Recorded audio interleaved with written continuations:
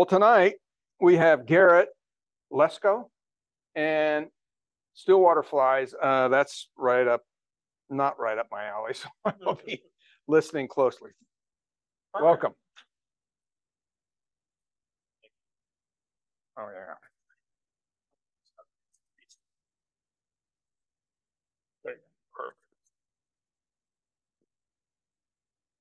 All right. Well, hi everybody. Thanks for having me come up here and do it.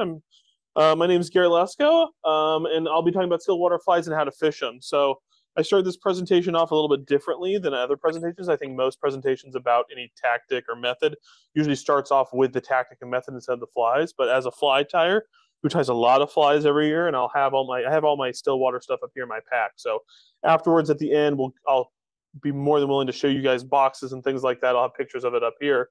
But with that being said, I like the flies. I really like tying flies. I like filling fly boxes. I think it's fun. It's a whole nother part of the whole sport and hobby. It's a lot easier to tie flies on a day after work than it is to try to find a way to a river, especially on a day like today when the sun sets at 3:15 and it's rainy and windy. So it's something I really enjoy. But the flies are a really fun part. So we'll start there and we'll just kind of go through it as the presentation goes on. But yeah, just a little bit about me before we get too far into it. I see a lot of familiar faces here. I think most of the people here that I would say is familiar probably saw me at the Northwest Expo. That's every March in Albany. Again, it'll be happening in 2024 again. I'm going to be there in time.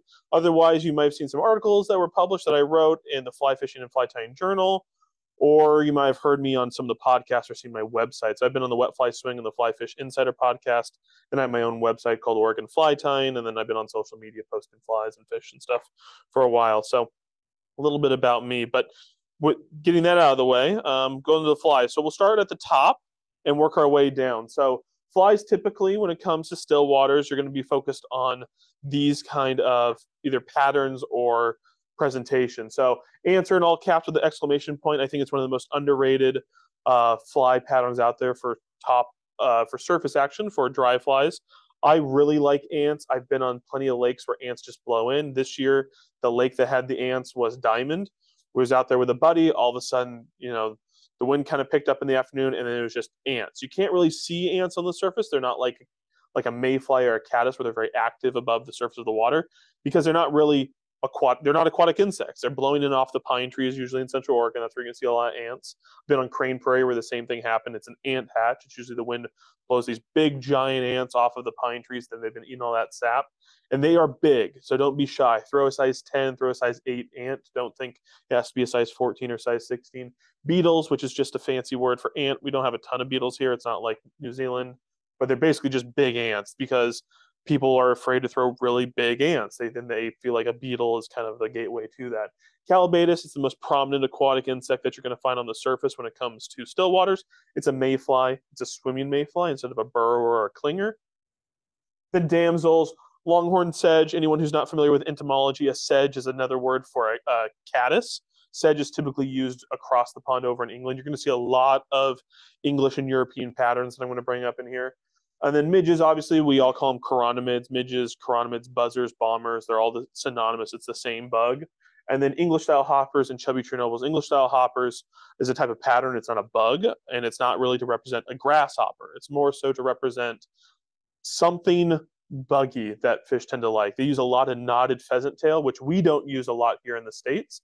But if you can get your hands on some, it's a great material to have. It adds a lot of buggy action to a fly that wouldn't normally have that. And they kind of come in either more synthetic looking ones with a lot of foam in them or more of a natural with a lot of deer hair into it. It's kind of like a muddler, but more dry fly focused.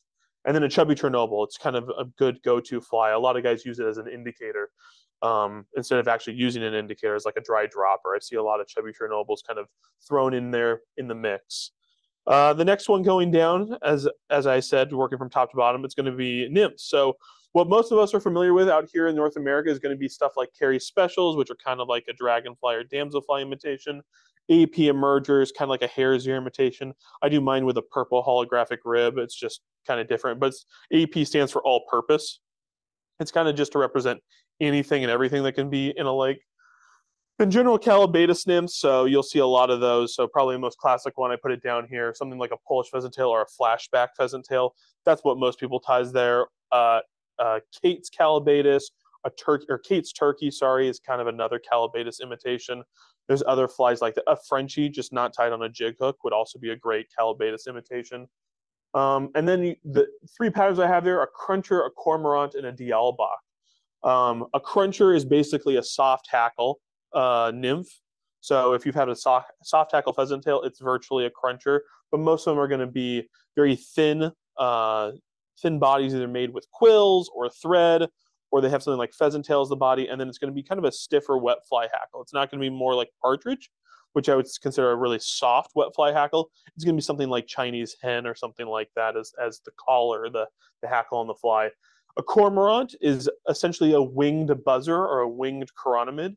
Wings on those typically are things like pine squirrel, rabbit, marabou, something like that. Think of your favorite chironomid and then add a black marabou wing or a white marabou wing. It's kind of funky, but the fly, when the fish are into it, they're really into it. The North American version of that is basically a micro leech. That's what we're working with here, is a micro leech. Then a dialbach. That's how you pronounce those two words together. I know it doesn't look like that, but it's I believe it's Irish for little devil. So the red rib dialbach has won many competitions over across the pond and has paid for many guide boats over the years.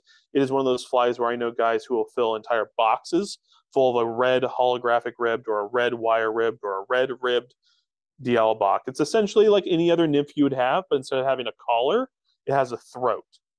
Really simple fly. Over again, in the European side of things, they use a lot of jungle cock eyes. They'll take the split nails of a jungle cock cape and use them as cheeks on the fly. Kind of a unique pattern, very old school, very cool pattern. I have it's how I was able to place in a competition at Paulina Lake a couple of years ago. Was one of those with a red rib dialbach, and all black ones great. They're essentially to be a different representation of a chironomid, a buzzer of that being. And then scuds are super big in lakes. As I mentioned, I fish Diamond. Diamond Lake has something called the shrimp hole. It's famous for its lots and lots of scuds. Scuds are just freshwater shrimp. They're in a crustacean. And then here's another all-purpose nymph. But scuds are a big deal. If anyone's familiar with big fishing destinations or even Stillwater destinations, if you haven't heard of Jurassic Lake at the bottom of Argentina in Terra del Fuego, the reason why those fish get up into the 15-pound, 20-pound range rainbows is because they're eating shrimp all day long. It's a huge calorie boom for them, a lot of protein, a lot of calories for a very simple thing for them to eat. So they get big and they get mean with that. So don't underestimate a scud of some nature. So the next thing going down the water column is going to be chironomids. So some of these are a lot of these are patterns. They're not representing a specific type. There's no like specific type of chironomids. They're mostly how we would represent them is just with colors. They're different colors of chironomids. The first two up there, the Frenchy chironomid and the false conejo, those are both fly fish food patterns. They're very representative chironomids. They don't really represent a specific type. They're more attractor, more general purpose ones. They tie theirs with tungsten beads to get them down really deep. You don't have to on those. A chromie is a Phil Rowley pattern, and then a gray boy and a flexi-floss buzzer. Those are all, those two patterns right here, those are going to be your European style patterns. It's basically a gray boy is their version of a chromie, but instead of silver and red, it's more black and gray and red. Great pattern, great searching pattern when you don't know what chironomid they're eating or where they're, how many or what size. It's a great searching pattern. Anti-static bag, also known as a window tint chironomid. It's just instead of being super chrome and shiny, it's more like a shiny gray. It's kind of a cool material. Again, we'll have some, you guys can see my boxes at the end here. Quills are just a quilled body one. It's just a very natural, very thin bodied fly. Shipman's buzzers, those are kind of, they're a cool pattern, mostly dubbing in either CDC foam or polypropylene yarn as the gills and the tail of the fly. It's kind of a cool pattern. I'll have some in the box here. And then zucchinis, midge emergers, bloodworms, those are all just general chironomid patterns that I like to have. And then pheasant tail buzzers and flashback buzzers. These are all just different patterns. The ones you can see right there in the middle of that picture, those are going to be the flashback buzzers, and the ones to the left-hand side, those are going to be the gray boys with bloodworms on the right. So that's just kind of give you an idea of the type. Those are all tied on straight shank hooks or natural bend hooks. I've kind of moved away from having having my chironomids tied on curved scud style hooks. I've kind of gone to straight shank and natural bend. They tend to present better when I'm presenting the flies, and I'll talk about presentation and why they work better in that arena. The next one, I refer to these as all pulling flies. So pulling flies are any flies that you're going to cast out and retrieve. It's just a term I picked up from following guys in New Zealand, Australia, South Africa, England, Germany, places like that. They refer to any fly that you cast and retrieve that's big, like a leech or a damsel, as a pulling fly. You're pulling it back. You're adding the action to it. So I have a damsel pattern that I like. I tied it at the expo this year called the Slim Damsel. It's very simple, just marabou and squirrel dubbing as a body with a wire rib. It's really, really thin.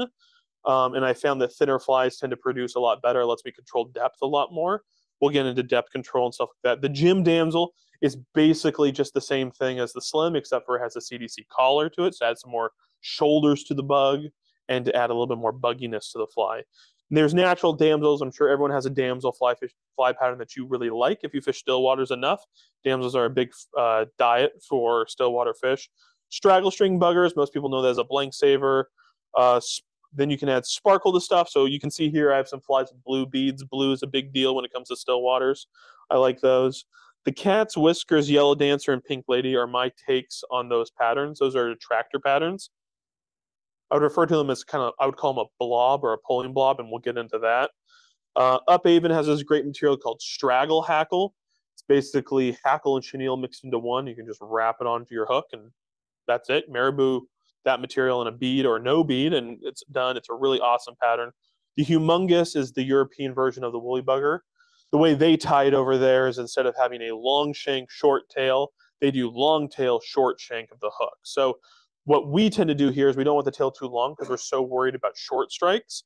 I have found fishing that pattern, I get far less short strikes than I do with a traditional bugger, which you would think having a tail that's 3 times the length of the body, that's all you would get. But what happens is that marabou is so soft and so easy for the fish to ingest. When they come to eat it, they suck the whole thing in. There's no resistance, there's no pull. They can just eat the whole fly in one shot. Where when you have a 3X long, size 8, size 10 hook, the fish has to consume a hook and a bead a little bit. It's a little bit harder than just plain old marabou. So I found that I get far less short strikes on that style fly. Not saying that buggers or seal leeches, anything like that, doesn't work. They're highly effective. I fished for a long time in still waters with a Canadian olive semi-seal leech, and I caught as many fish as I thought I wanted to catch. You catch a ton doing it that way. And then the next one is going to be attractors. This box, if you hit it with a UV light, you'll go blind. It's like looking into a welding arc. But part of that's the fun of it. So attractors, I have them ranked up here. There's a lot. It's mostly just different colors. But the reason why they're ranked like that, blobs and fabs are going to be my fastest sinking flies. Fab is short for foam arsed blob or foam butted blob. A blob is essentially just this chenille called Fritz. It's super fluorescent. It's all UV. It's incredible stuff. There's lots of different brands that have it. Hairline just came out with their own in-house brand called Jelly Blob Fritz. Uphaven has it. Flybox has it. I'm trying to think. F&F, Frozen North Fly Fishing, has their own brand. It comes in a million colors. I tend to like the tequila, starburst, and sunburst color. Tequila is just what it sounds like. It's yellow and orange. Starburst is going to be similar to that. It's just a different kind of shape to it. It's more, I don't know, orange vest colored than maybe Sunny D colored. Again, you don't need all these colors. I'm just a crazy person who ties a lot of flies, so I have them all. And then what I really like is the Starburst, which is essentially light yellow in the back and light pink in the front, kind of like a Starburst candy. That's kind of how the name kind of comes in. But I have different colors. I say ginger ale. I got the 2 different Mountain Dew colors there, so a purple and blue and a red and red kind of color, a black pink, and then one called boxed wine, which is a claret and black color, which that color has been very successful for me. I do the same thing. So a blob is a fab without foam in the butt, and a fab is just a blob with foam in the butt. So they sink at different rates. So a blob is going to sink quicker, not very quick, but quicker than a fab. And a booby is going to sink the slowest. A booby gets its name because of its big, giant foam eyes on the front. So it's not very, I don't know, polite, but over in England, they have a different culture than we do. They're a little less worried about stuff like that. But that fly sinks very, very slowly, has less foam compressed. So that fly will sink a lot slower and allows you to fish a very specific method, which I'll get into here and coming up. But chewing gum worms, essentially, it's a comp legal um, like San Juan worm or squirmy wormy. Is essentially, instead of using that basically silicone worm material, it's using a chenille that has rubber mixed into the chenille. It's kind of a cool material. Afterwards, you guys can come up and look and feel it. It's kind of a cool thing, but I've done very well. I don't know if you guys fish Big Creek Reservoir at all over in Newport, but that was a day saver for me. Same thing with Junction City Pond, just outside of Junction City. That red one has just done very well for me when I need to catch a fish because I haven't caught one all day. But you can tie them any colors. A black one's a great imitation of a leech. It's awesome under an indicator. Where you need a leech that really moves kind of look. Daphnia is a Daphnia imitation is essentially what all these blobs and boobies and fabs are representing. That's how people make it okay. Because if you tell people I'm just fishing something that looks like an egg, people get a little weird about it. But if you say it's an aquatic insect, people get they're much more easy to palate that. But Daphnia is a microorganism. It's essentially a plankton that lives in freshwater lakes, and they can be as small as 1 millimeter across and as big as 5 millimeters across. They just range in different sizes, but what happens is they tend to cluster in balls in pelagic areas of still waters. Pelagic is the open area, the areas that could be over 40 feet or 200 feet. It's just these open areas of a lake.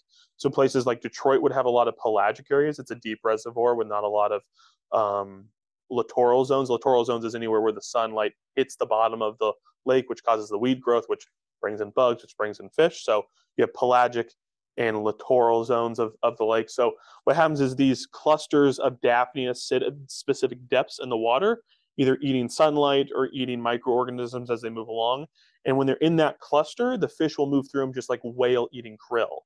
And so what happens is if you can match that color of that Daphnia and you can put it in front of the fish, they'll eat it without hesitation. You'll get these really, instead of getting very sharp takes, you'll get these very long kind of draws and eats. It's a very kind of cool way to fish, and there's no other way to represent something that's a square millimeter size thing.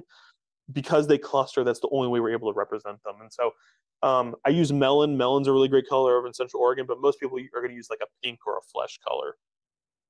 Apse worms, essentially this is another type of worm material. It's kind of, some people call it a bloodworm, but an apse worm is also known as a brandling worm. Again, it's a very English pattern, but it uses flexifloss for the antenna and the tails and the rubber legs on it. So it can have anywhere between 4 to 8 legs on it. I tie mine with D-rib as the body. I'll show those off. It's what got me a great tiger trout this year at Diamond Lake. So it's one of those underrated flies. We don't fish it at all over here, generally speaking. You're not going to see it at any fly shop you walk into. But red's the most common color, and then amber and olive and purple kind of go down in subsequent priority. Then a bionic worm, that's a Phil Rowley pattern. It's basically an orange bead, red body, fluorescent pink tail. I tied that version, and I also tied it in black. Excuse me, black is again to make it look more like a leech. So how to fish them? The first method would be naked. Naked is not as fun as you think it is, but it's a great way to fish. So the way you're going to fish the naked or with a midge tip kind of line is going to be with a floating setup or a sink tip. A midge tip is just a fancy word for a sink tip fly line. They tend to be not as long as traditional sink tips. If you go buy a sink tip to go fish, let's say for brown trout on a river and you're throwing it out of a drift boat, that sink tip's going to be 24 feet long, 30 feet long. It's going to be very long. A midge tip will be anywhere between 3 to 12 feet long. And they'll have much more gradual sink rates. Max, it's going to sink 1.5 inches, 2 inches per second. And at minimum, it's going to be 0.5 inch per second. This kind of method is a way to fish chironomids mostly, but you can fish dries, emergers, nymphs, buzzers, everything I showed pulling down there, basically any pattern you want, but it's mostly designed for fishing nymphs and chironomids. I fish this on South Twin a lot. It's what sold me on this kind of method. It's fantastic. It allows you to fish both vertically, so you can fish from top to bottom, and both horizontally, because you're going to be pulling that towards you or you're going to be blowing into it depending on your method of fishing. So this kind of method I really like a lot. It's essentially what they do a lot over in British Columbia, because they can only have one fly in their setup instead of 3 like we have in Oregon. They will have one big heavy fly 15 feet down at the end of their their leader. They'll cast that whole thing out with the wind and pull it back so slowly you can still see the coils in their line. And if those coils do anything weird, they'll set the hook on it. So that's kind of their method of fishing in British Columbia. Phil Rowley does it a lot. He really likes it. If you ever listen to any of his interviews or read any of his books he's written, he really talks about that a lot. The washing line, this is one of my favorite ways to fish, and hardly anyone here in North America does it. So why it's called washing line, I'll kind of step over here and point everything out. But what you start off is with a fly line. Sometimes you can have a sink tip. I prefer mine on a sink tip, so like a midge tip or an emerger tip. Just depends on the brand of fly line that is calling it. And what happens is you put a heavy fly or a beaded, either a tungsten, brass beaded, or no beaded fly, but a fly that's designed to sink, and a fly that's designed to sink. And then at your point, you're going to do a buoyant fly. That buoyant fly is important because they call it washing line, what we call a clothesline. Your flies present in this arc shape is what you're trying to do. It allows you to fish anywhere between 1 to 5 feet down. But I found that it's really awesome with chironomids because mostly when you're trying to fish chironomids, if you want to fish them at 5 feet down or 3 feet down, it is very challenging to do that with an indicator because as soon as you cast that whole setup with an indicator, your indicator goes plop, and every fish within 10 feet of that indicator becomes a fish in 30 feet away from that indicator very quickly. And so what you have to do is you have to cast, and then you have to wait for the fish to realize it's not a bird, it's not you, or at least they don't think it's you, and then they will come back. This method allows you to cast very gracefully. Everything lands very softly, and then allows you to fish that method, not just in that one zone, but all the way either back to you or as you move into it, either way. If I go to a new body of water, I do this method with a fast intermediate line that sinks at 2 inches per second. And I'll put a fab, I'll put a DL block, a cruncher, an AP emerger, and then I'll do like a damsel. And I'll kind of fish that around wherever I think there might be fish. And that method has done really well for me to just search and find things on a new body of water or a body of water I haven't been to yet that season. I don't know where the fish are hanging out yet, but this method is awesome. If you don't have a midge tip line and you fish Stillwater, it's one of my top producing lines. I really, really like it, and I think it's definitely worth it to have. Suspended, this is what we're mostly used to. It's going to be fishing a floating line with an indicator with below it a specific depth. It's going to usually lead to a swivel, then some tippet, and either droppers or a single fly, depending on how you fish it. People are really happy with this. This is a great method to fish from anchoring. It's a great method when fish are very locked to depth. Crane Prairie is famous for fishing underneath an indicator because they have the channels, and late in the season when the water's warm, the channels are cold, the fish basically become channel locked, and they won't move out of a specific depth because they can't go into warmer water. It doesn't have enough oxygen in it. So if you're fishing for fish that's at a very specific depth, an indicator is fantastic. And so I don't do it as much as I should because I do a lot of fly fishing competitions, and indicators are not allowed in fly fishing competitions, so you have to find other ways to do it. This method, I say that, but I was at Three Creeks this year, right after the road opened. I think the day after they finished working on that road, and I had a lights out fishing day. I think I caught 50, 60 fish using an indicator. Everything was on bloodworms at a very specific depth. As long as I cast to the right depth where the fish were sitting on a drop off. As soon as my flies got to depth, indicator went down on every single cast for hours. It was unbelievable. So having a day like that is great. And the only way I could have done that fishing washing line or fishing naked. But the issue with those kind of methods is those methods will always continually sink. You can never stop them from sinking. Every fly you've ever tied ever in your entire life will sink. It's just a matter of how soon it will sink versus how long or how quickly it will sink. So with an indicator set up like this, your flies will hold to that depth, where if I fished a washing line or a naked method, eventually they were all going to be in the silt. And if I'm not working those flies, then those flies are eventually just going to be in the mud, and fish don't live in the mud. So when you run into something like this can be really, really effective. You can still catch fish on other methods, but when they're locked, there's lakes that are really big indicator lakes. As I said, Crane Prairie is a big one. East Lake, I see guys almost doing backflips out of their float tubes, fishing indicators because they fish very deep there. It's really hard to fish a washing line method 20 feet down. An indicator isn't much easier, but it is easier. So you can. I have a float tube. That's my body of water, and if I cram any more things in that float tube, I will sink. So I don't add a fish finder to that. Mostly you're just going to be using your forceps. You clip them to your bottom fly. You let your line sink down. Once it sinks down to the bottom, you'll know how deep you're fishing in.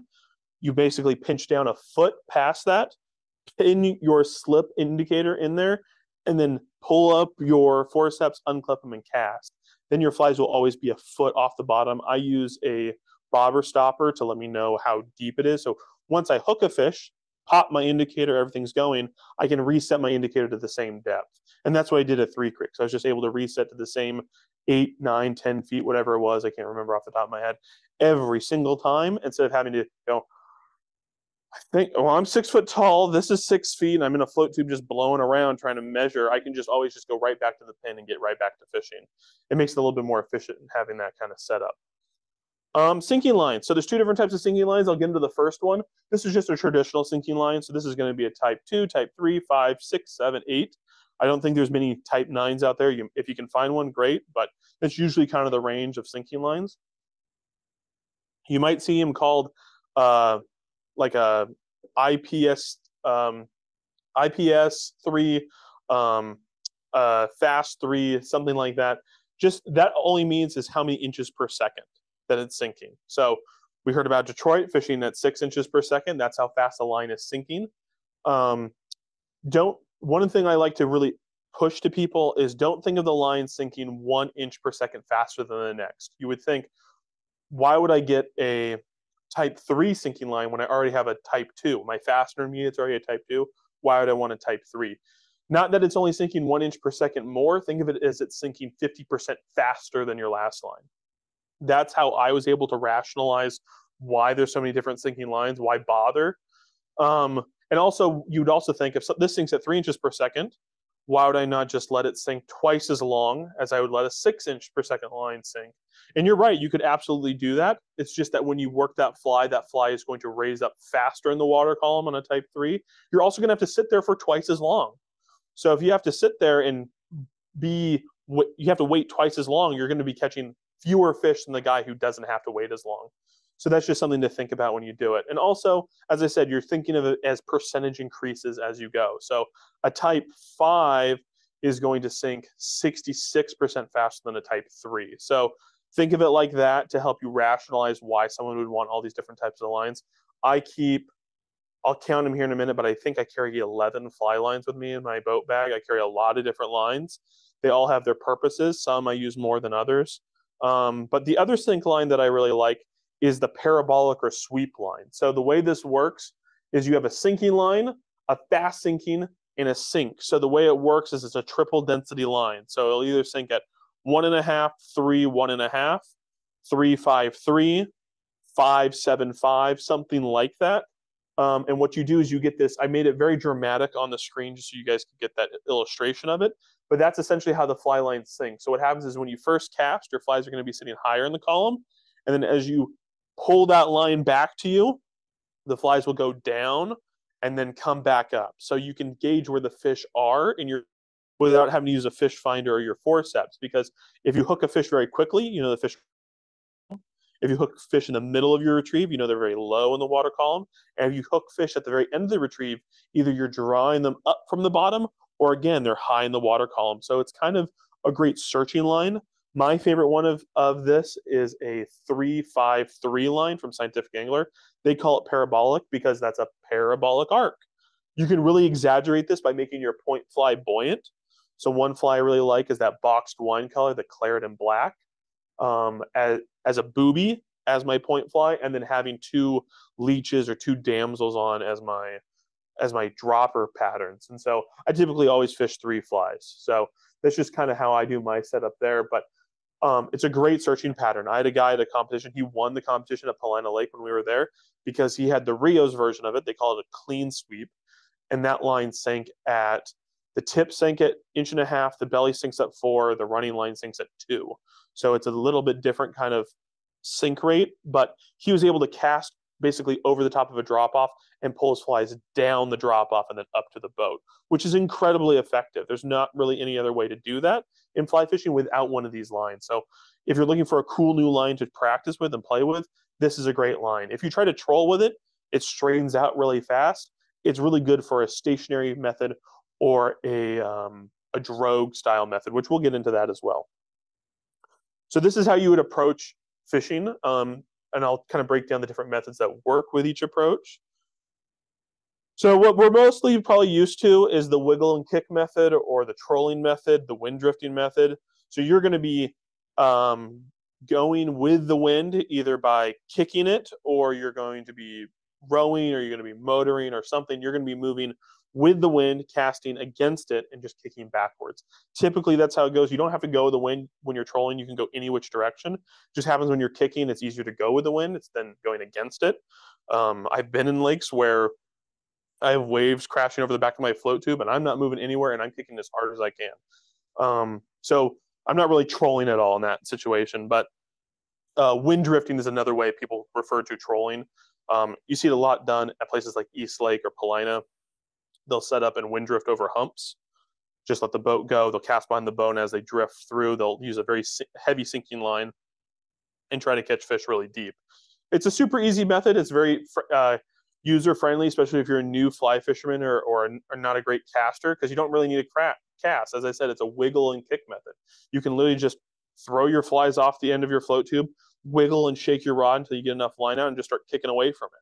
And that's a way to do it. When I first tried Stillwaters, because I was so overwhelmed with what a Stillwater can be and where fish could be, I looked at a Stillwater and basically said, I'm just looking at basically the surface of a table. How am I supposed to know where fish are? I just kind of did this trolling method. It works. It's very effective. I had a little animation here. So that's where you're going. You're going away. Your cast is behind your boat. The other method, the method I think we do mostly here in North America, is anchored. I have a buddy who fishes crane a lot. He fishes diamond a lot. He is an anchor guy. He loves to spot hop. He will move his boat to a spot, park up, drop the anchors, throw flies where he thinks. If nothing happens in 15, 20 minutes, pulls anchor, goes again, and just kind of rinse and repeat. But the main idea is you set up your boat or your craft perpendicular to the wind, and then you cast with the wind. So if it's you and me in the boat, you're in the port and I'm in the starboard, and we're casting with the wind. And essentially we just wait there until the wind kind of pulls our whole setup, and then it'll slowly raise our flies, and then we'll pull them up, recast, and kind of rinse and repeat that method. Very, very effective. Great with an indicator. So I mentioned back here, what we're doing with this method is this is going to be great for sinking lines mostly. So intermediates, hovers, fast sinking lines, type 3, 5, 7s, those kind of lines, 6s. That's what this method is really good for. This method here is going to be mostly good for things like indicators, dry flies, dry dropper, things like that. You can still cast and retrieve with this, but it's but you're gonna have to wait around and let your flies sink when you cast. So just know you can't just cast and retrieve because you're not letting them sink. That's one of the big, I think, cardinal sins of Stillwater anglers. They don't cast and retrieve.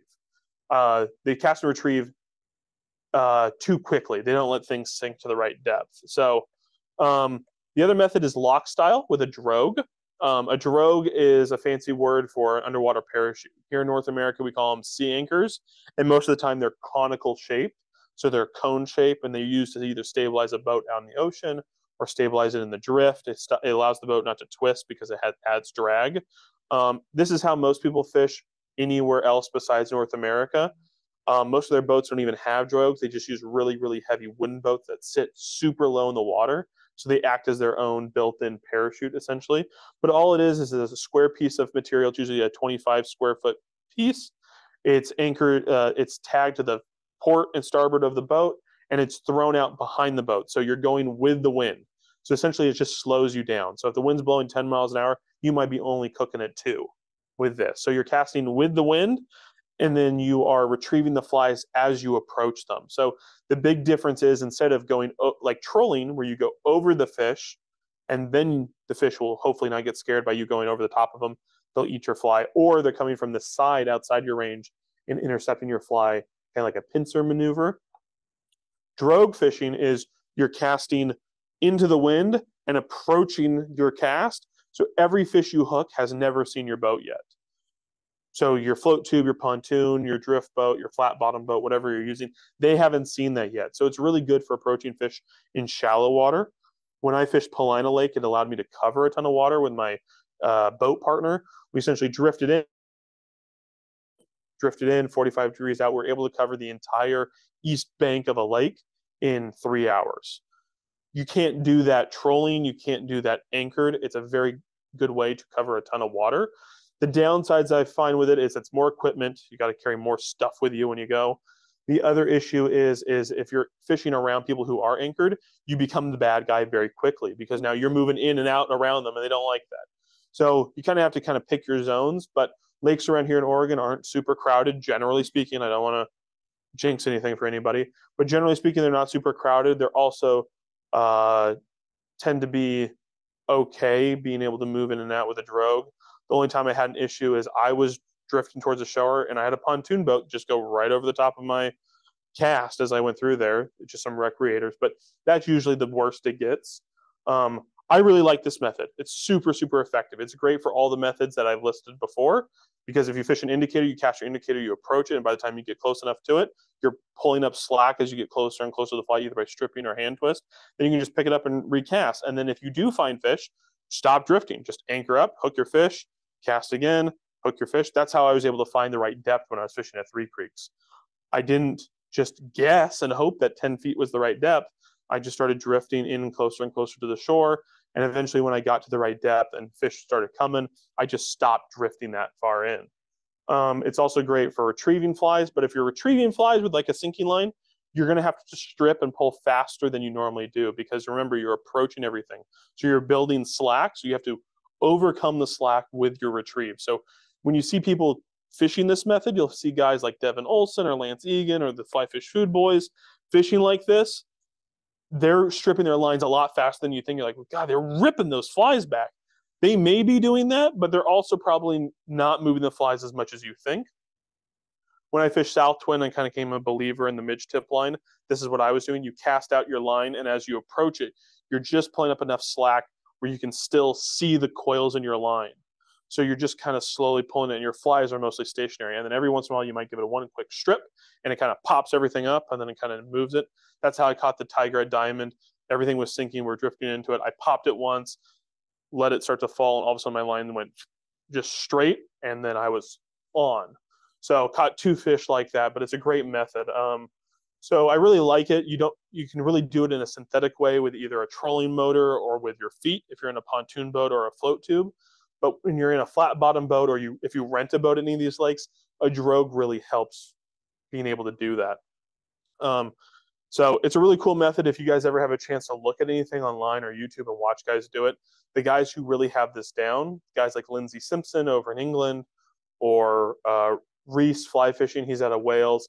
These guys who do it are really good at it, and they catch a ton of fish doing it. So it's one of those things to look into if you guys still water fish at all. So that's kind of the direction we're going with it. I kind of add a little bit in there to have some fun with it, but the lines. So I kind of broke down some of the lines, but I kind of want to break down brands and what they're named, because that's one of the things people say floating line, but what floating line?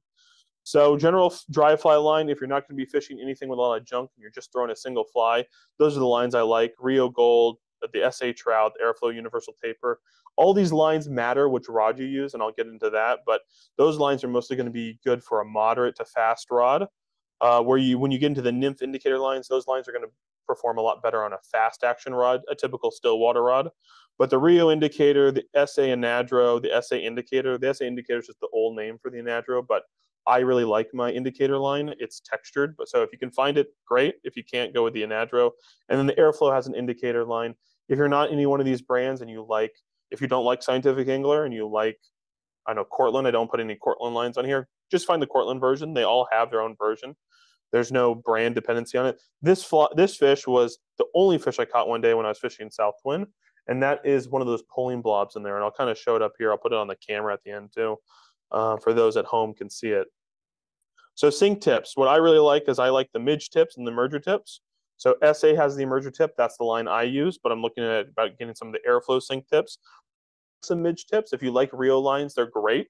They have a short and a long, so I believe a 6-foot and a 3-foot and a 12-foot version in both a fast sink and a slow sink, so they have a nice variety. But the Airflow sink tips, Airflow lines have kind of become my favorite Stillwater lines. They do Stillwater lines really well. My 2 favorite brands are Scientific Angler and Airflow personally, but Everyone has their own preferences.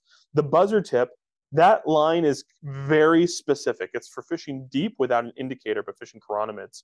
So what the tip is, it's a full floating line that's very high floating, and the last anywhere between 8 to 6 inches of the line sinks usually at 7 or 8 inches per second. So it's this very short tip that digs into the surface of the water aggressively.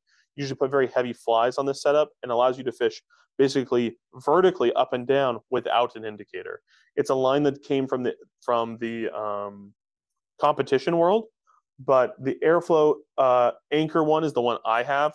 I've used it very sparingly, but when I have, it's been very effective. It's great for deep water fishing. So the shoals, places that are really deep. A lake that would be terrible with that line, Three Creeks, the deepest point I think is 25, 30 feet deep in that lake. It's too shallow for this kind of line to work super well. But F&N, Frozen North Fly Fishing, another English company, they have a few fly lines, and they have one called the Buzzer Lockup. Exact same concept as the Airflow Anchor Tip.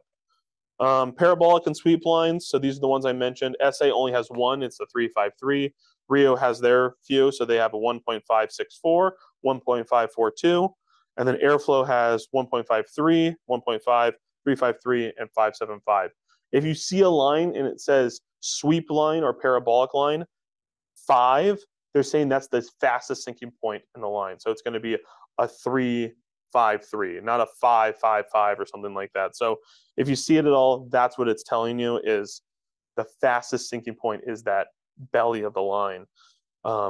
Again, these lines are really fun to play around with. They're a great line for fishing drop-offs, like I said, and things like that. So this fish I put up there, this is not a Photoshop. This is not a weird aspect ratio. That is a fish that's basically a grapefruit with fins. It is a weird fish. It's one of those stalkers that came out of, I think, the Wizard Fall hatchery at Three Creeks. I just love it because I say grapefruit with fins. It's kind of a bluegill disguised as rainbow trout. But it's just a weird looking fish. So every once in a while you find them when you fish lakes that are stocked. So, and then sinking lines. So I added some names up here because you'll see them. You'll see something called a hover or a slow intermediate. That sinks at 1.5 inches per second. It's basically a floating line that doesn't get affected by the wind as much. So most floating lines are going to, what happens is you get wind currents and you can get these bellies in your line. If you want to fish something on the surface, 0.5 inch per second hover line really sinks super slowly. And I sometimes really like that. It just depends on the situation, but usually really, really windy days or when the wind is really squirrely. So it's going one direction for 5 minutes and then it switches and it goes and switches and it goes. A hover or a slow intermediate is the way to go. A mid intermediate is going to sink at 1 inch to 1.5 inches per second, or 1.25 usually. It's kind of a super specialty line. It's not one I carry in my pack, and it's not one I probably will get anytime soon. But sometimes you need it just to not sink as quickly. That's going to be fishing the top probably 3 feet of water. So the hover is probably the top foot of water. A mid intermediate is going to be the top 3 feet of water. A fast intermediate, that is my favorite line, period. If I could have one fly line, that is it. I love the Airflow fast intermediate. It is my favorite. It is not a clear line. It is not a camo line. It is an opaque blue line, and I love it. It's if I could fish one line, that would be it. And then as you go down, you have 3, 5, 7, 8s, and 9s. Very hard to find 9s, but they do exist. I don't know many people who use a Type 9. Excuse me. But most people are going to be in that 3, 5, 7 range. That's where I sit. I don't have a 7 yet, but that's the next sinking line that's on the list to get. But yeah, that's kind of the sinking line. So if you see something that says fast intermediate, don't freak out. Now you know it sinks at 2 inches per second. Again, the top probably 5 feet of the water column is where you're going to do most of your fishing. It depends on what flies you fish, but usually about top 5. That's a brook trout I caught on Three Creeks, and those are those 2 leeches that came out of it in a throat sample. They're about 3 inches long. Both of them came out of that fish. So I bet we wouldn't have as many people swimming up there if they knew what kind of leeches were in there. There's leeches in every lake. I always thought leeches in quicksand were going to be my biggest problems, like people joke about growing up, because you see Bridge Over the River Kwai when you're 13, you think, oh, it's over. I can't get a leech on me. But again, leeches mostly in North America are not attaching them to humans. They're mostly attaching to fish and other aquatic things out there. They're not attaching themselves to us. But big black leeches, it makes sense why a rabbit leech or a seal leech or a woolly bugger does so well in still waters, because they're in all of them. Three Creeks was just the lake that I got this great throat sample out of. So rods and reels. So I use a 10-foot rod. That is my personal favorite. You can get away with a 9.5 and a 9-foot rod if you want. I used 9.5 for a long time. 10-foot rods are great for two reasons. One, you got a lot more leverage. So when you go to set the hook, when you get into the trigonometry of everything, which I'm not going to get into tonight, so don't worry, but it allows you to have a lot more leverage. You can really lift a lot more line and pull a lot more slack. It allows you to set the hook a lot easier. When I talked about guys doing backflips in their float tubes on East Lake, it's because they're using 9-foot rods and trying to cast 40 feet away and fishing 20 feet deep. You have to, there's so much stretch in that whole setup, from the fact your float tube isn't locked anywhere, your pontoon boat isn't locked anywhere, to your rod, to your line, to your tippet. Your whole setup has so much stretch. You have to move so much line to get that hook into the fish. So a 10-foot rod just helps in that. It also helps you aerialize your line higher above you. So a 10-foot rod just puts the line higher above you. It means you're not going to slap the water behind you or the water in front of you. So I prefer a 10-foot rod. 5 and 7 weights are what most people use. Over across the pond, as I said, over in Europe, they use 7 weights almost exclusively, sometimes 8 weights, which is crazy, because they're not catching fish that require an 8 weight. To give you an idea, I use an 8 weight when I fish the jetty or I fish for Chinook salmon. They're not catching rainbow trout in Bath that are bigger than Chinook salmon in Oregon. So the reason why they're using such heavy rods is not because of the heavy fish. It's so they can cast further than the guy next to them or anyone else. So if I were to fish a bank, which is basically on the shore anywhere, I would fish a 7 just so I can cast further out to maybe reach more fish. But when I'm in a boat, I use a 6 weight. So my personal Stillwater rod is the Echo Stillwater. I think for the money, it blows everything else out of the water. I think it retails just shy of $500. It is worth every single penny of that. And if you get lucky and can find one used like I did, you get it for an even more affordable cost. But I would pay full retail for that rod right now, just based on how much I fish it. It's an awesome rod. If you have a little bit more of a budget, the Echo Lago, which is Spanish for lake, is fantastic as well. I really like that rod as well. Again, more of a budget. The Echo Ion is probably the most affordable rod there. Reddington Vice is a great rod as well. The 9.5 foot 6 weight is a great Stillwater rod. It's just a little bit heavier than the Echoes out there. The Sage 8 R8 core, great rod, very expensive. If you have $1,000 to spend on a fly rod, that's a great rod to get. And then the Airflow Super Stick 2, that's just an airflow rod. It's really only available in England, or if you can find a fly shop that carries it. Vision has one called the Stillwater Maniac. That's also great. But those are the rods you're looking for. You're looking for anywhere from a 5 to a 7 weight, 10 feet long, in whatever action you guys prefer. So if there is a rod you like that meets there that's not on the list, that's probably going to work. You can also get away with your 9-foot 5 weight. So it's not as rod dependent. Like I'm sure if anyone here Euro nymphs, you can't use a 9-foot 5 weight for Euro nymphing. I mean, you can, but you're going to be much more encumbered than the guy who uses the 10.5 foot 3 weight. So this one, you can kind of go more ways, but the 10-foot 6 weight is what I would prefer any day of the week. And then reels. You want reels that have affordable spools. As I said, I have 9 or so fly lines in here. I don't have 9 reels in here. I have 2 reels and 7 more spools. So the Lamson Liquid or the Lamson Remix is the really affordable way to go for most people, especially right now. They are redoing their Remix and their Liquid. Any day now, they're going to announce that they have their new models that come out that don't work with their old spools. So their spools and reels are on closeout almost every single fly shop I've seen. So they're really affordable to get your hands on. And so, or if you're someone like, that's what I use currently, but I'm going to probably be switching to a cassette style reel. Cassette style reels are kind of a newer thing over here. So you'll be able to buy, maybe for me, my old liquid spools when I switch to a cassette. But cassette reels are really cool. What it does is you have a housing that has normally what you have on a reel is you have a reel, housing, and you have a spool. The way cassette works is you have a housing, a spool retainer, and then a spool. And the spools are really, really, really cheap, and they're usually made of plastic. The reason why is when you have to buy these lines, most fly lines are running right around 80 to 120 bucks nowadays. So if you had to do that and then get, let's say, for example, the Hardy Ultralight cassette is a $399 reel. So it's not the most expensive reel, but it's not the cheapest by far. But new spools for that are only $30. Typically, if you bought a $400 reel, a new spool would be $200. So they're significantly cheaper. They're usually either 3D printed or they're polycarbonate. just plastic resin. And the cool thing is you can, if you do end up breaking one, you sit on it, you drop it behind the truck, you run it over, something happens, you're not going to cry over it. It's only $30 to replace. The Orvis and Airflow one are even cheaper. So the Orvis reel, I think, is around $150, and new spools for that are $10. That's it. It's just a $10 spool, which makes it really affordable to like stack up the amount of lines you can carry. They're also significantly lighter. That's the main reason why I'm switching over. Probably, I'm hoping this spring, is because even though most reels are all made of aluminum is still a lot heavier than plastic. So I'm only switching over because if I'm going to have 9 lines and I'm going to bring in another 3 on top of that, so I'm going to have at least 12 lines, I got to cut my weight somewhere in there. It's why I've switched in my river packs. I don't use tacky boxes or silicone fly boxes. I switched to foam. I love how well silicone holds it, but silicone is so heavy compared to foam. So that's kind of the way to go. And to give you an idea, most competitors around the world are going to be carrying around 40 fly lines with them. And so 40 fly lines with the amount of spools would add up cost and weight wise. So that's why they go to the cassette reels. They're kind of a new thing. I think they're really cool. It's easy to change your line. It's bish, bash, bosh. You pop one out, pop a new one in. Not as fast as the lamps and liquids and remixes. That's just pressure popping in and popping out. I can showcase that up here too. But those are kind of what I shoot for. Anything with an affordable spool. So again, if you have a TFO or a Reddington reel or any other reel you like, just go with that or whatever your budget allows. But the cassette reels are kind of those cool new thing that I really that aren't really new or aren't really used here in North America.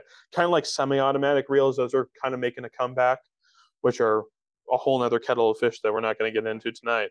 So I want to talk about must-have flies and lines, just so people, if you're just saying, this was a lot, Garrett, this is a lot of information, I just want to sum it up really quickly. These are the flies I would have, probably in order. I would want to have a damsel of some nature, some kind of leech material, some kind of leech fly, and then some kind of bugger of some nature. Those are my pulling flies. My chironomids, you got to have black. If I could have one color of chironomid, it'd be black. If I could have 2, it'd be red. If I could have a third, it'd be a black and red one. So black and red are kind of the way to go. Ice cream cones are a really easy thing. You can just tie a zebra midge. Zebra midges are chironomids. They're just smaller in rivers than they are in lakes. So just tie it a little bit bigger. A Dialbach is a great nymph, an AP emerger. Those are my 2 nymphs I would have.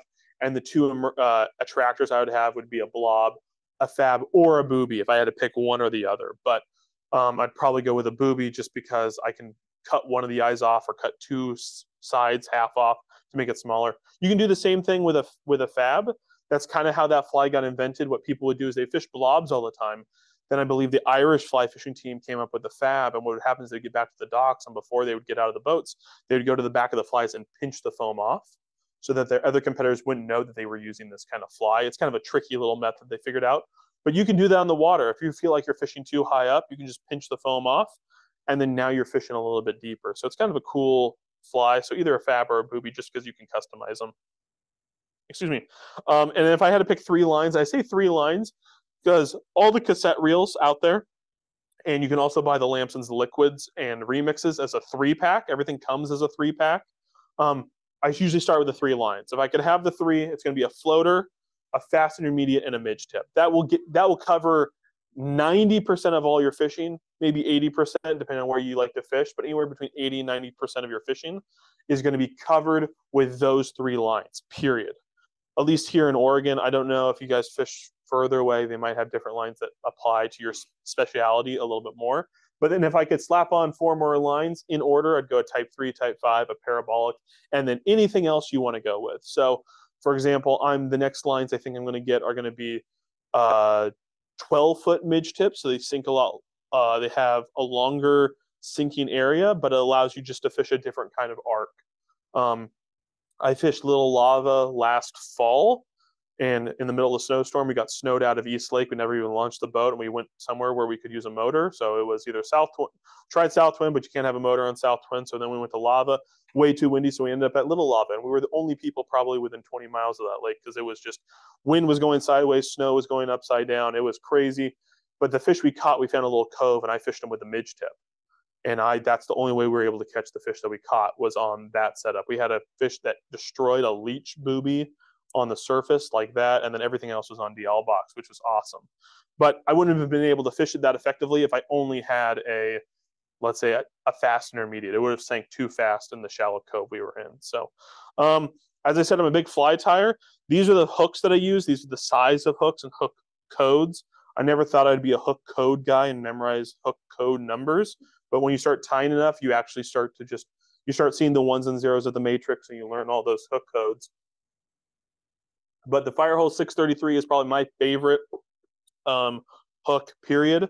Almost all my pulling flies are on that 633 size 10. All my attractors are on that. All my fabs, blobs, and boobies are all on that hook. It's a great, awesome hook. I buy them by the thousand from overseas, so I buy a lot of them. I tie a lot for myself and for other people. The Fully Mill 5095, that's a curve shank hook. That's like a scud or a check nymph style hook that I like. It's really good for things like chironomids. They sell a heavy wire one that sinks great. You don't even need a very heavy bead on it. It sinks super heavy. I did an article on my blog about density. I put a bead chart and a hook chart on my website and talked about the different densities of things. You'll be shocked when you actually look up the density per cubic centimeter of materials. Tungsten is unbelievably dense. It sinks incredibly fast. It's almost twice as heavy as lead, and it's almost 5 times as heavy as brass. So it is really, really heavy. So knowing that can tell you how much weight you need to do for your flies and things like that. So if you're interested in that, that's one way to go. The Fario fly hook is a 301. It's very similar to a Fully Mill hook, which I believe is the 5105. It's just half the price, and I like it. It's from a fly shop in England called Fario Fly. I buy it online. Fun fact, shipping from anywhere in the United States out of the country is very expensive, but everywhere else in the world, because they're such smaller countries, shipping outside of their country is much cheaper. I got very lucky. I bought a bunch of stuff over from England when the Queen died, and turns out the pound drops when that happens. And so I got very lucky when that happened. But time it, watch the exchange rate, and buy stuff over there. I think I paid at most like $10 to ship stuff. It just takes 2 weeks. So if you're willing to wait and you don't need it today, recommend doing stuff like that. So some of the other Fully Mill hooks, they're just different styles and shapes of either curved or straight shank hooks. And then the other one I want to point out is the Firehole 718. That's a natural bend hook. So it's not a curve like a scud. It's not straight like a bugger hook. It's just a natural bend hook, which is one I like for a lot of that bloodworm we saw at the very beginning of my chironomid box. That's what that's tied on. And then I use a lot of 1/8 is the biggest bead I use. I put the millimeters on there because I've kind of become that guy. And I don't know if you guys tie enough, but millimeters are a lot easier to convert than fractions. So the 1/8, 7/64, and 3/32, I use mostly brass. 99% of my flies just use brass. Tungsten is used a lot, but tungsten is really expensive. It's really dense, but it's really expensive. So either you have to buy tungsten in bulk, which can be done. There's a website called Wholesale Fly Tying. I believe they're out of Pennsylvania. They might have moved their location, but he sells 100 packs of hooks and beads. His hooks are $7 for 100. His tungsten beads are going to a fly shop. They're usually double the price and half the amount of beads that a normal brass pack would be. If I had to pick materials, Marabou, Life Flex, those are really big. Life Flex I use for a lot of my chironomids. Dubbing, contrary to popular belief, Ken already came up and asked me about my deer hair stuff. Most people know me about my deer hair stacking, doing stuff with that. That is not my favorite material. My favorite material by far and away is dubbing. I love dubbing. One of the magic materials out there, I think, is the ice dub from Hairline, the UV shrimp pink ice dub. That dub is phenomenal on flies. And so dubbing is a really great material. I use a lot of it, natural and synthetics. I just got some alpaca dubbing from Up Avon that has been awesome. I love tying with it. I didn't think I would like that material just because natural materials can be a gamble, but the alpaca dubs pretty well for being a kind of a coarse, smooth fiber. Small soft tackles, those are kind of hard to get. Pheasant rump, you can get that. I did really well at the expo this year. I did got a bunch of that kind of stuff. Fritz is that usually 15 millimeter wide stuff that I mentioned from Flybox, F&M, Up Avon, Hairline. They all have it. You guys will see it. That's what I tied the boobies stuff with. Booby eyes, you can buy them pre-made, or you can buy cylinders and cut it. Or I buy blocks of foam. They're about 2 inches tall and about 5 by 8 big. It's just a block of foam. And then I have these dowels or these cutters that I load into a cordless drill, and I just drill out my own eyes with that. So I can buy the cutters for $40, buy the blocks for $5, and have 400 booby eyes, or I can buy 400 booby eyes pre-tied and pay quadruple that. So it's up to you. Depends on how many flies you want to tie. I have every single color of block there is, and I make most fly shops embarrassed because of how much stuff I have. I have a lot of stuff, but I tie a ton, and so that's how I justify it. I don't have a wife, so I kind of get away with it. So tinsel's a big deal. You can tie a lot of cool chironomids with tinsel. The chromie is tied with silver and red tinsel. CDC, if you can get it, it's an awesome material. They finally, Hairline is stocked up on bulk CDC. Trout Hunter, which is where I get a lot of CDC, has finally stocked up on their bulk amount. I use a lot. I don't buy them by the little packages. I try to buy them by the gram. So I usually buy anywhere between 1 to 5 gram boxes or bags of it. I use a lot of it. And you need a lot of CDC to make something float. People want to use 2 CDC feathers because they feel like they're very precious. To put an example, Tracy Peterson, if anyone knows who he is, he works at Hairline. He has a couple patterns, and he has a CDC dry fly that's like a size 14. He uses 8 CDC feathers on it. You have to use a ton to make something float. Lance Egan's corn-fed caddis, I think, uses like 6 or 7 CDC feathers. They tied a salmon fly that I uses almost 15 CDC feathers. CDC floats, but you got to use a lot of it. I use mostly CDC on wet flies. It tends to trap a lot of air bubbles with the structure that it's made out of. And then it's also, because it's so soft, it moves really well. So it almost moves on its own, kind of like marabou. And then quills. Quills are another thing that's really hard to get right now. They've kind of come back into fashion. We were talking about it a little bit beforehand, before the meeting. But quills are around. I really like them. I use them a lot on my flies. I use a lot of natural ones, but I'm moving a lot more towards synthetic. Synthetic quills are great because they are always the same size. They're always the same color. They're always available. So that's kind of where people are moving. That false conejo chironomid that I mentioned at the beginning, that's tied with the synthetic quill. Fly Fish Food has a great pattern called the two-tone chironomid. That's tied with the synthetic quill. So synthetic quills are kind of cool. There's some that are opaque and then some that are translucent. The translucent ones are cool because you can add different colors underneath it. So you can get a green chironomid or a black or a red or just a flashy one. So they all range in different types, but they're out there. Feel free to ask me about that. I'll happy to field any questions. And that's the next slide. So if anyone has any questions, feel free to ask. I'm happy to answer them.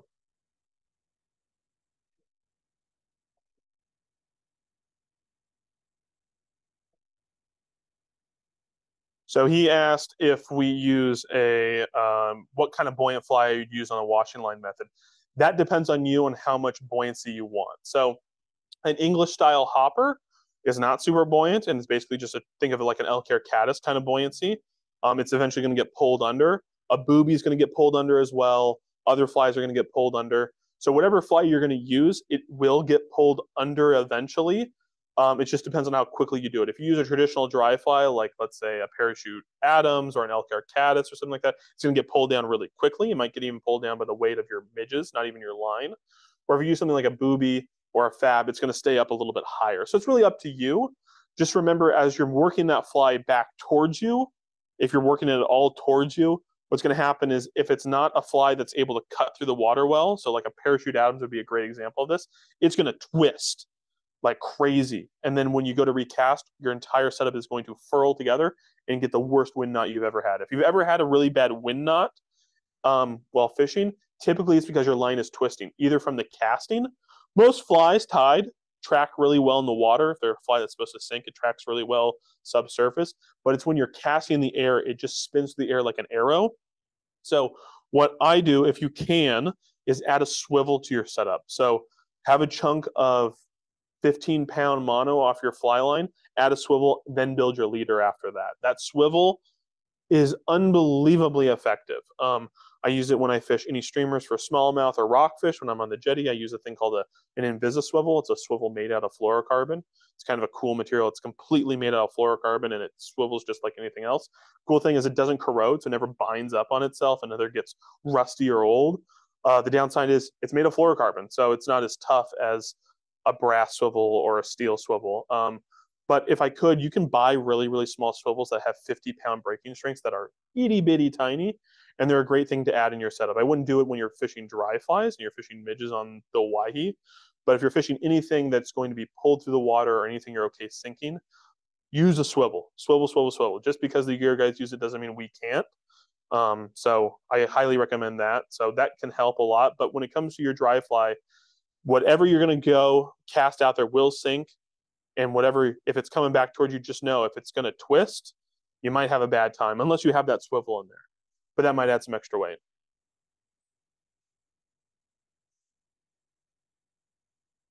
Either or, I don't use tippet rings because I don't like fly shops. I mean, I'm kidding.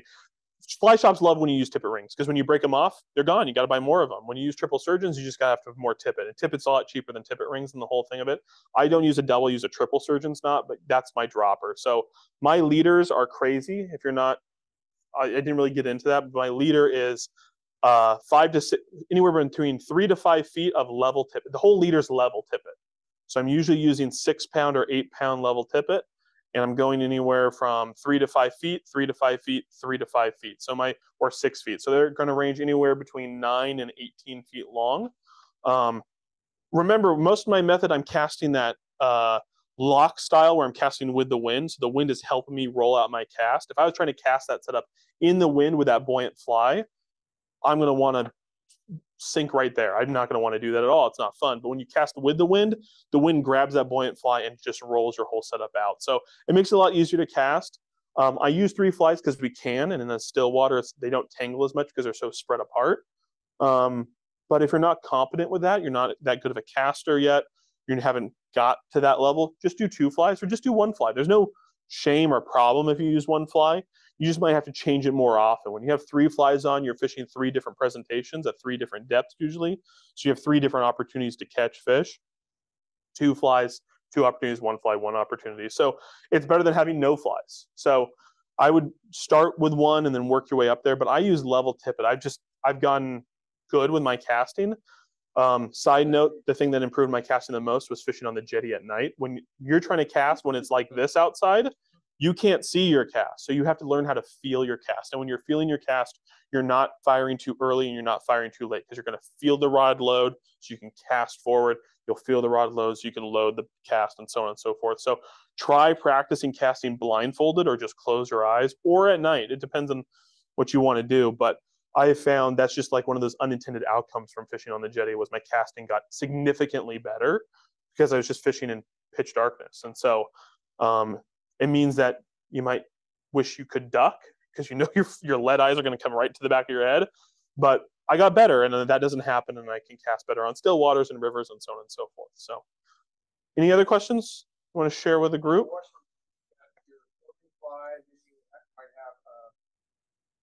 Promenade. Yep. And I mean, do you fish balanced leeches at all? You can absolutely. That'd be a great fly to fish there. Remember, the heavier a fly, the deeper you're gonna, or the more pronounced that washing line bow will be. And the heavier flies front, right? So it's up to you. So if you have it closer towards your buoyant fly, it's going to be bowed and then less of a buildup. If you have it close to your line, it'll be bowed and then it'll be more of an arc. Think of it like you're building an arc. If something's heavier, it's going to weigh it down. If something's lighter, it's not going to be as much. So I don't usually fish tungsten beaded flies in that method because I don't want to fish that deep. But if you want to get down in that 7-8 foot depth, tungsten beaded flies like a balanced leech or a tungsten beaded chironomid would do really well. You'll be shocked how quickly a unweighted chironomid that is super thin, covered in like a UV resin would sink. That kind of fly sinks super quickly because there's no drag on it. So if anyone's familiar with like Euro nymphing, they talk about drag a lot and lines a lot. So that still applies in still water. So if you have a ton of stuff hanging off, so like a balanced leech has a ton of, usually it's tied with like semi-seal or Arizona dubbing kind of material. That fly has a lot of drag. So it's going to sink a lot slower, but once it gets down, it's going to be harder to pull up. But a balanced leech, like if you'd had a 2-fly rig, that would be a really good 2-fly rig kind of thing. So you had your midge tip, balanced leech, booby. And you kind of did a 6 and 6 kind of range. Because then you're going to be fishing probably about 5 feet deep, unless you have a sink tip. Then you might be in that 6 or 7 foot depth, which could be really good wherever you're fishing. A place like Crane Prairie, that'd be a great thing because you're not too deep into the sticks, but you're not so shallow that the fish can't see the fly. That's just a way to do it without an indicator. Yeah. Anyone else? Interject anything? Well, I'm going to hang out too afterwards, and I'll have my flies up here. So if anyone wants to see the fly boxes, I have some briefcases worth of them and talk about some other stuff, but I'm happy to answer them. So.